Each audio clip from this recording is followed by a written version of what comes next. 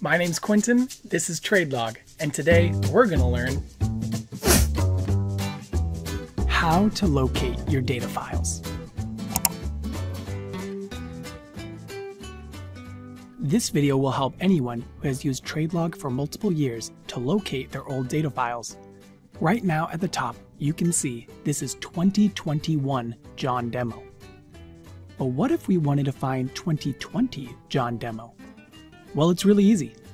All you have to do is, under the File tab, click Open. There you will be taken to the default file location where all your TradeLog files are saved. As you can see, we have 2021 John Demo and 2020.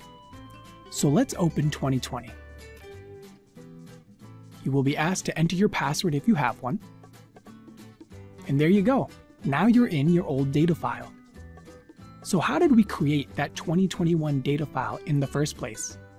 Well, when you were in 2020 and selected End Tax Year, that automatically created your tax file for 2021 using the same name you had on your 2020 file and gave you the ability to create your official tax documents for the year you're working on. As we can see, when you click on Open, they have the same name, but the year is different. Now, a common problem that happens is that people will start importing 2021 records into their 2020 file and keep going without ending the tax year.